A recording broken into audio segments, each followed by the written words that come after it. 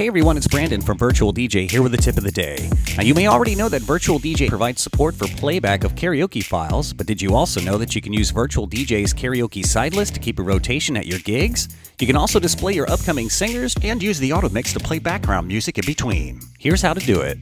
First, let's show the karaoke side view pane by clicking here in the side view. Now use the search bar or the folder browser to browse and find some karaoke tracks to add. Now click and drag into the karaoke side view. Once a track is added, go ahead and click here to add a singer name to the track. This will be displayed in the singer list, which I will show you in a bit. In the Add Singer dialog box, enter the singer name and any key step changes to be applied to the track. Once complete, click OK and continue to add more tracks and singers to build your rotation. VirtualDJ also saves your singer's name and history, so you can click on the drop-down box and select the singer instead of having to re-enter the singer name again. Now that we have a rotation created, let's load up some background music to play in between our singers. To do this, switch to the Auto Mix side view pane by clicking here. Then use the browser to find and add tracks to the Auto Mix. Remember, you can use standard keyboard shortcuts to select multiple tracks and then add them all at once. Now that we have some background music loaded, let's get ready to play video by engaging the video engine. Do this by clicking on the video tab in the center mixer section, and then right-click on the video monitor out window. Here you can select what video out mode you want to use. Now by default, the shader toy visualization will be enabled. Now you can disable this by clicking on the drop-down box and toggle off the shaders plugin.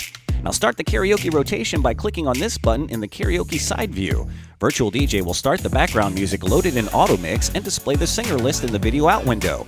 You can see this visually in the active deck as two waveforms are shown.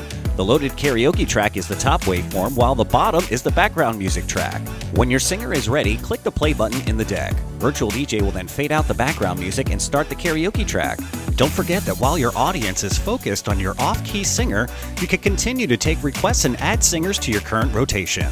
Don't forget that you can also move and rearrange your singers by dragging and dropping tracks up or down in the karaoke side view. When the karaoke track is finished, or you click the skip button, the singers list will reappear and VirtualDJ will load the next singer's track from the karaoke side view into the deck and resume playing the background music from the Auto Mix pane.